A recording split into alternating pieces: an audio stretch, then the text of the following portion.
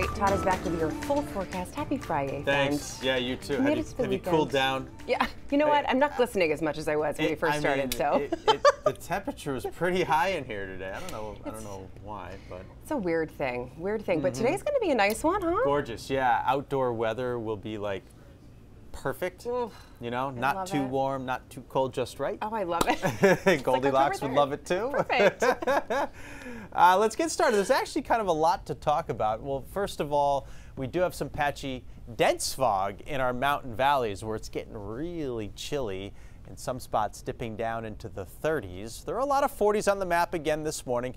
Portland's 51 though, Lewiston is 47, Augusta's 51. The chillier spots are in the foothill and mountain locations. We go to eastern Maine.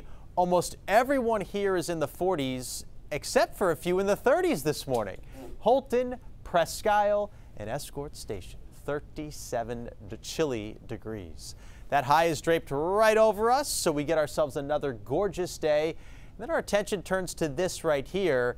This is a pretty strong developing storm and may actually become tropical with its characteristics. Bring some windswept rain to the Outer Banks, to the Mid-Atlantic, and up through southern New England, and perhaps give us a couple of showers over our weekend, and we'll chat about that in a second.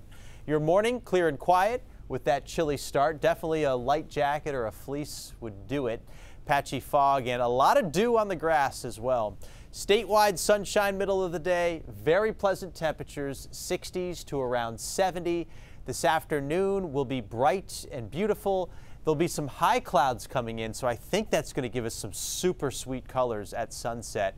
It will be crisp, though, with a breeze coming in off the water, so that feel of fall will be with us as that sun angle gets lower, deeper into the day and into the evening.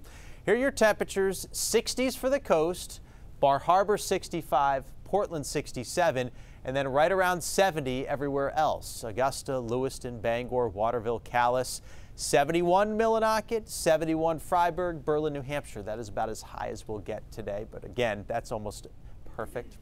High pressure will give way to this developing storm system.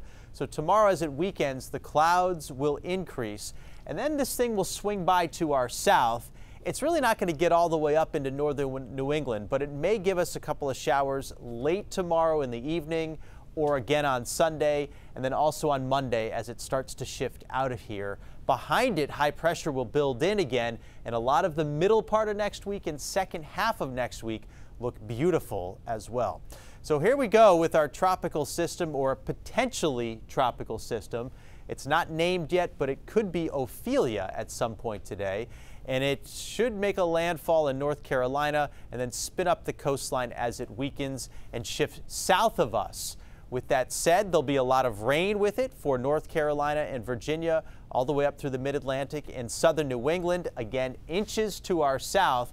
But a lot of Maine should be spared by raindrops. The exception would be right along the coast, especially the south coast. We could pick up a brief period of rain at some point late in the weekend or early next week. Marine forecast sees 2 to 4 feet, northeast winds 5 to 10 knots becoming southeasterly.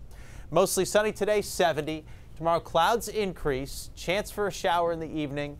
Sunday, mostly cloudy, chance for a shower, again, especially south, and we'll keep that shower chance going on Monday. And then Tuesday, Wednesday, Thursday, we're getting really nice again as temperatures approach 70 with a lot of sunshine for that second half of the week. And the sun always feels really good. Yeah, it definitely does. It's not too strong. No. You know, you can sit in it and feel like it's warming your body nicely. You're not overheating. Exactly. Yeah. No overheating. All right. Thanks, Todd. Sure.